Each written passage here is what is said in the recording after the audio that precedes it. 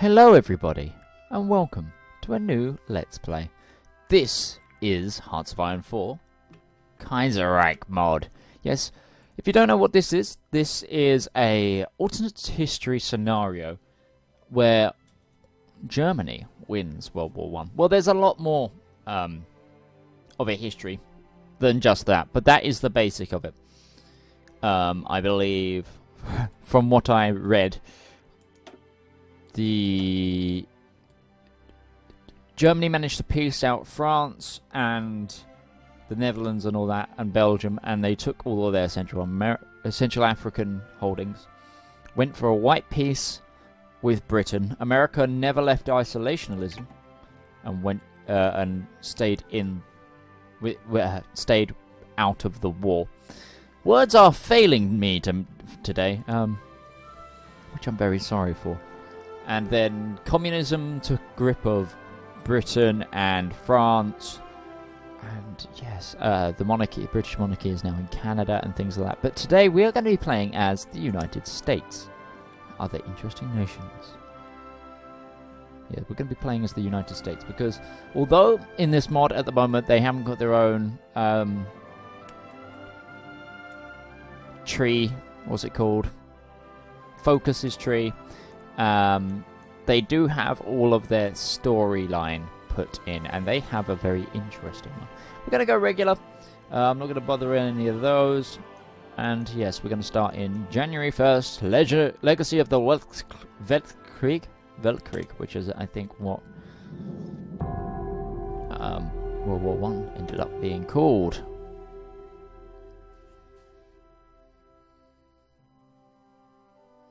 So yes, America was still hit by the Wall Street crash because they did bail out the Entente. So I'll quickly open up the factions map mode. So Germany is still an empire. It holds Middle Europa with these buffer state factions over here. I think that's the Kingdom of Ukraine, White Ruthenia, Kingdom of Lithuania, United Baltic Duchy. They also sided with Russia and the Whites, so there is no Soviet Union right now. I say right now. And yeah, so there's Italy is split in half, Kingdom of Spain exists, and all those things. But first, hello United States. I'm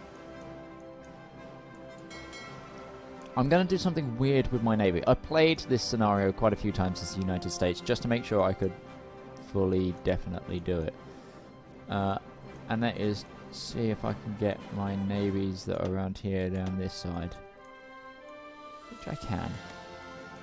You will see why eventually. So I'm not gonna, for those who already know the scenario, don't say in the comments or anything. I want people who are not familiar with the mod and the storyline that comes with it to kind of, you know, be a bit surprised at what happens. So America is at a state of rearmament, not rearming, but I want them to rearm. That's what I'm going for.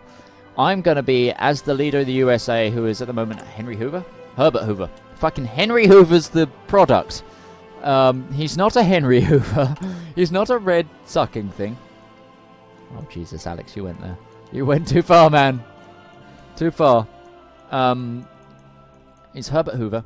And Herbert Hoover has decided his nation is too weak for its size.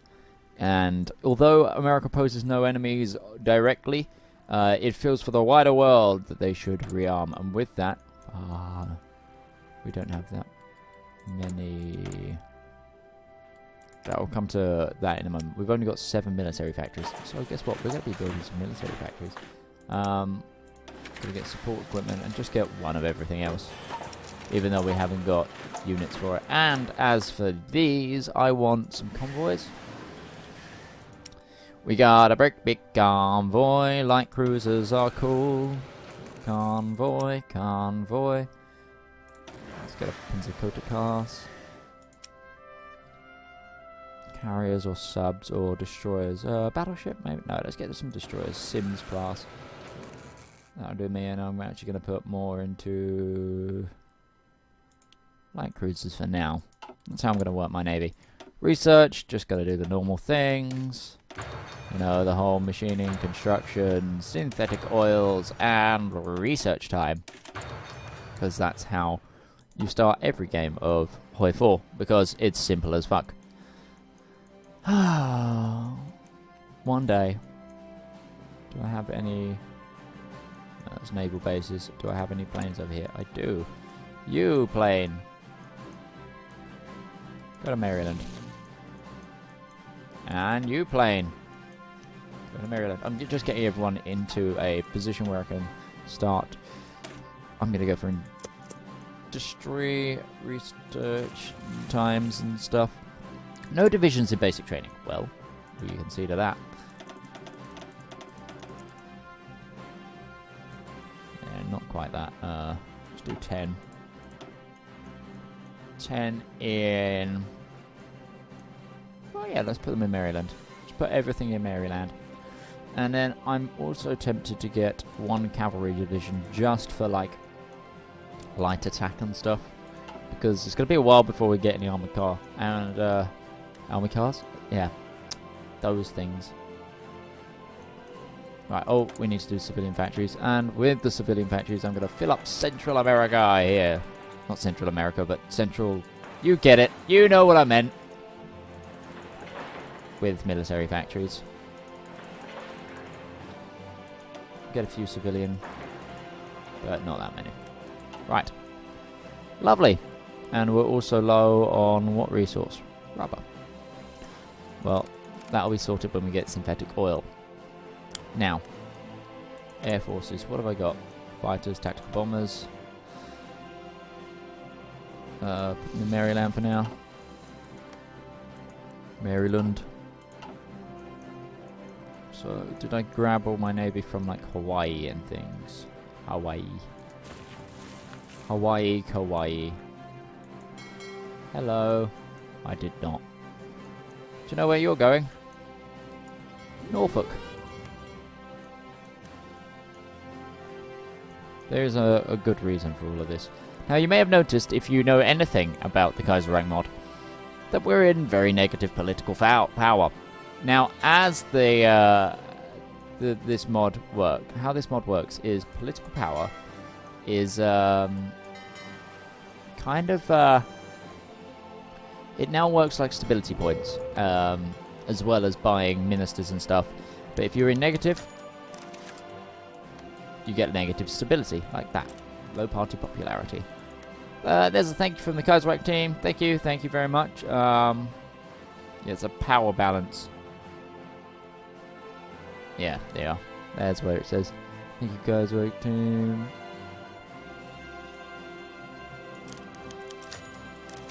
Great job, lads. On the shoulder of giants. Can you guys actually not get through there? Can I just get you to Panama then? Oh, balls.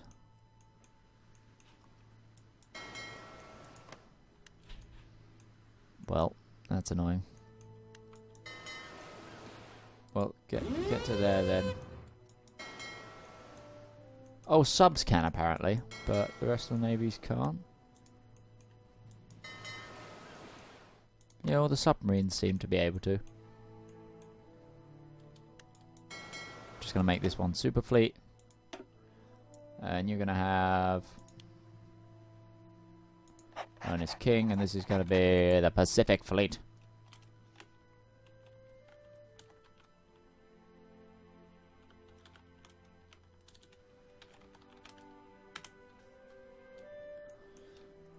And you are gonna patrol the western seaboard, the eastern coast, and there for now.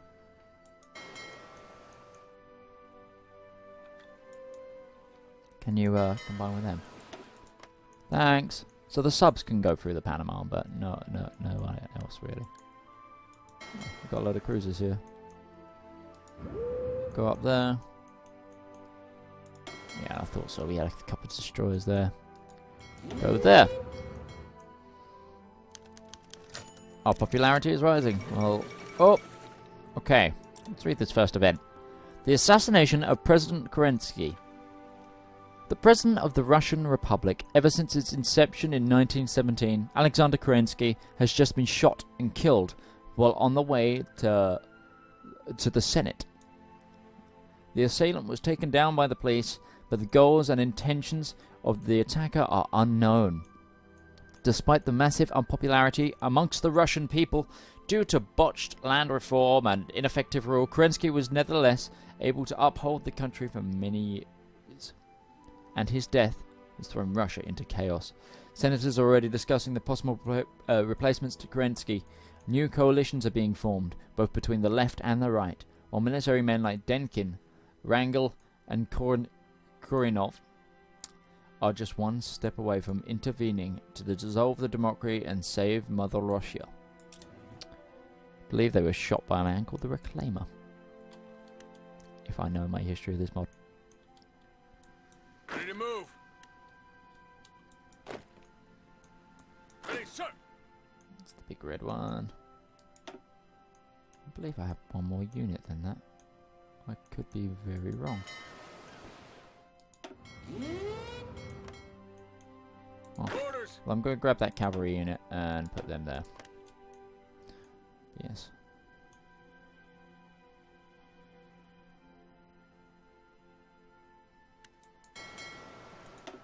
Okay, Atlantic Destroyer Fleet.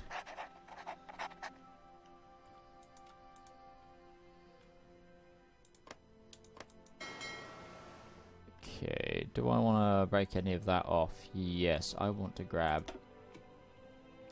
Give me all the... Oh, no, that's not what I wanted. Bulls. Give me all the subs. All submarines. And all light cruisers. They're going to be their own fleet. Under... this guy. Harold Rutherford Stark. You're going to be... convoy raiding Florida coast, Eastern Seaboard, Newfoundland, and the main navy is going to be patrolling Newfoundland, Eastern Seaboard, Florida coast. I'm getting my navies into action early so I don't forget about them, because I always do. That's just me. Right. Insufficient resources. Is this really... Hey, profits from the legation cities. Following the 1926 German intervention in China and the Treaty of Nanjing, signed in November of that year, following trade was left to the richest cities of the coast, under a joint coalition of world powers owning interests in China. The independence of these consortium of cities should be this, I think, this consortium of cities, was guaranteed by the major local and international powers such as the Qin Empire, the... I'm not even going to try that random assortment of letters. Japan, Australia, Canada, the United States, and Germany. Foreign investments, also thanks... and the litigation cities themselves flourished not only through foreign trade, but also thanks to smuggling into the and Qin territories. Despite ongoing economic crisis, our investment in the litigation cities are still bringing us a grand profit. Let the money flow. Sorry, that was a bit of a mouthful for me. I don't read well, especially without my glasses. Which I'm currently doing. I need to stop zooming in and out. I'm going to make people ill. Yes, Dominion of Canada is where the British monarchy is. And they're still part of the Entente with France, who are in Africa. Black Monday. On the 3rd of February 1936, the Berlin Stock Exchange stopped sinking. It plunged. Fueled by the instability of market panic, selling erupted as soon as the stock market opened on Monday morning. It took well into the night before the teleprompters to stop spurting out the results of what became known as Black Monday. When the results had been analysed, it was clear the situation had become desperate overnight. Question mark? Mein Gott. Is that, my God or something? I don't know. Right, so my fleet should be 3 fleets. Where is this 4th?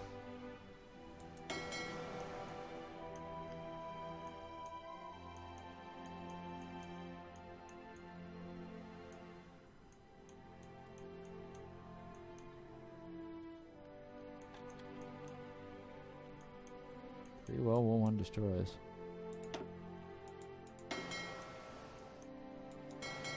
Ah, you're there. Oh, you can't. Because of this. You're stuck. It's a bit peculiar. I don't understand. Oh, is it because you're pre-World War One? It is. So a way to upgrade that.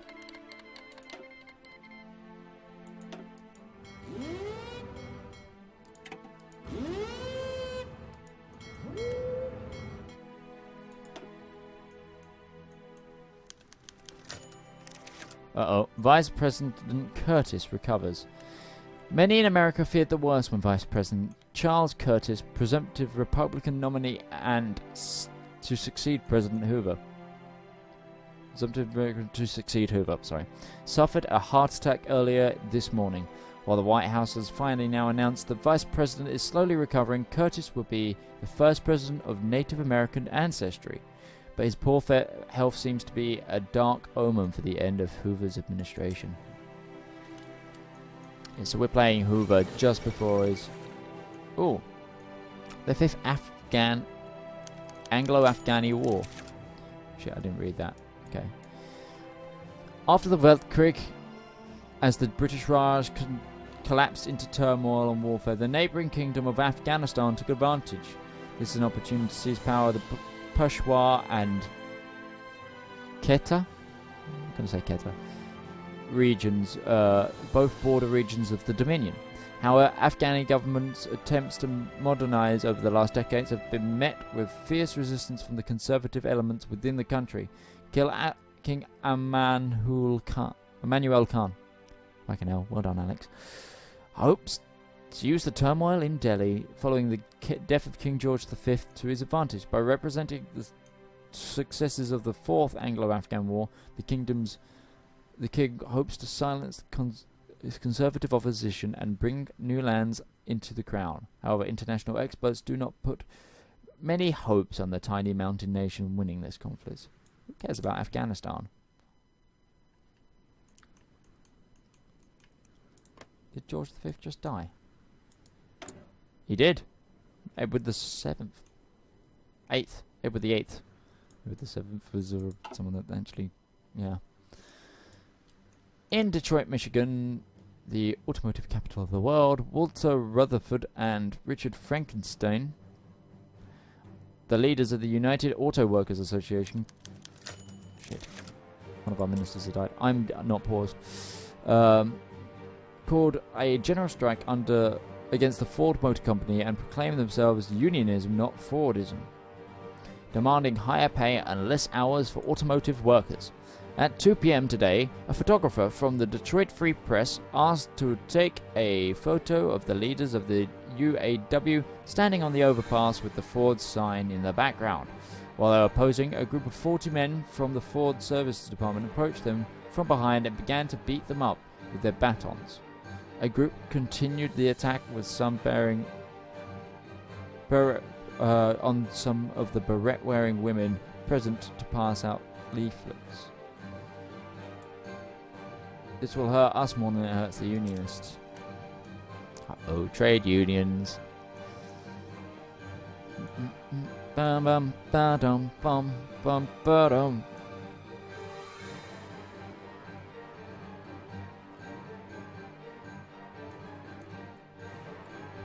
How's our troop production going? Not bad. We're getting 1 infantry division out of them at a time. It's all going into gun production, please. This.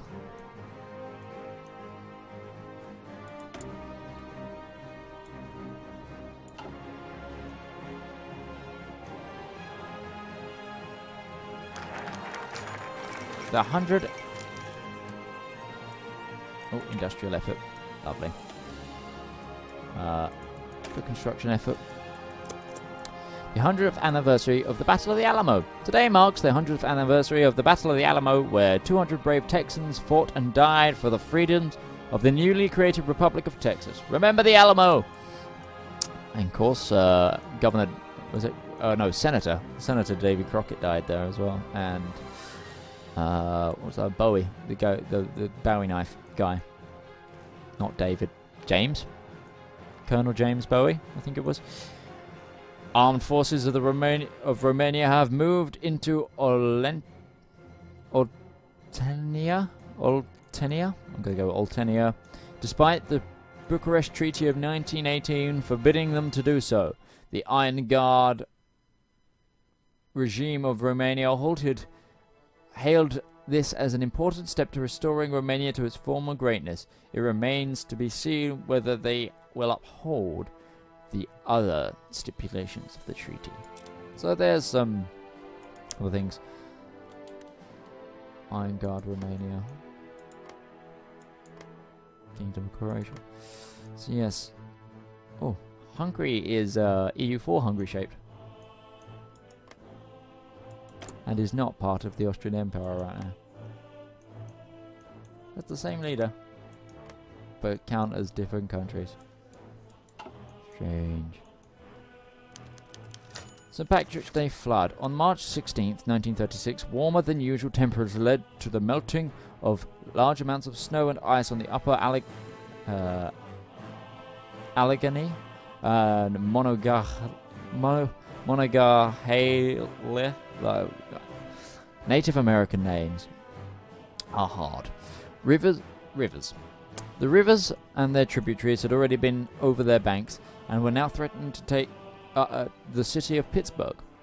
On March 17, 1936, the waters reached the flood stage of 25 feet. Holy shit. Overnight, heavy rain caused this water to rise even higher. On March 18th, the water peaked at about 46 feet, 21 feet above the flood stage. Holy shit. Yeah, we must protect the people.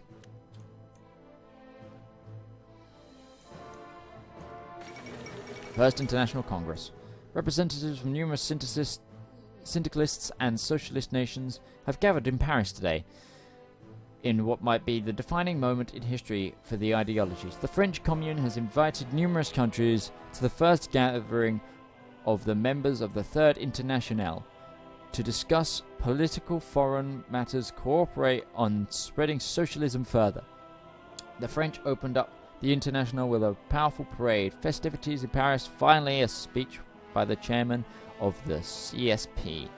Topics like Spain and the United States and the First World Economic Crisis, war on Mongolia, are at the top priority, and it is expected that France and Britain will take the initiative in the gathering. An interesting development. The Indian Citizenship Act of 1936. In order to gain more sympathy from the North and the West, it has been proposed by the Senate of the Senate and the House that an Indian Citizenship Act be passed, effectively elevating all indigenous peoples of the United States from second-class citizens to full citizenship. Pass the act and hope it will gain us some sympathy or veto the bill. Pass the act. I'm all for the natives. It's the raiding group that... No, it's the other group that has the destroyers.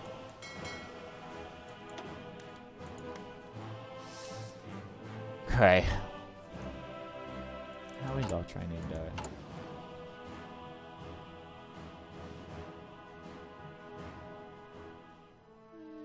That'd be strange. Strenuous. Okay, our popularities are rising. Due to higher policies, we don't need this. This is popularity rising is the buying stability event that comes up. But I'm so deep in the hole that I definitely cannot do that. There we go, downfall in stability. This does not sound good.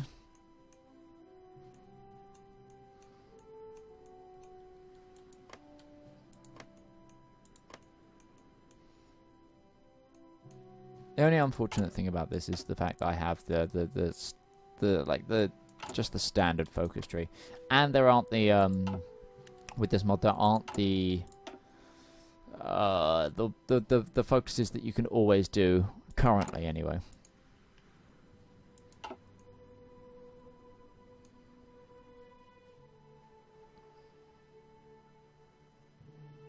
Hey, our first new unit.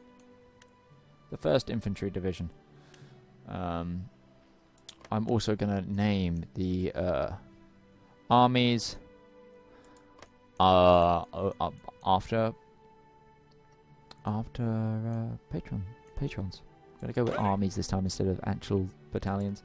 So the 1st army is going to be, of course it's got to be Straders. Straders. Striders.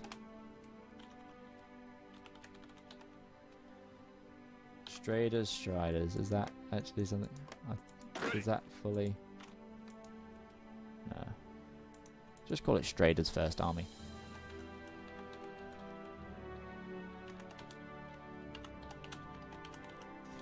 Under General or Field Marshal. Let's go with a General. Let's look for skill. Courtney Hodges, George Marshall, Collins. Oh, that's going to be on top of Bob's army. I'm sorry if that ever happens. Let's go John L. DeWitt in charge of Strader's 1st Army. And the cavalry army, it's actually all of those finishing. So we go concentrated industry. And construction effort 2. We're going to rush down the construction effort tree and grab the extra research slot. That's my plan anyway. Whoops, I was holding... what's it called? Caps lock instead of the normal thing. And the cavalry army is going to be...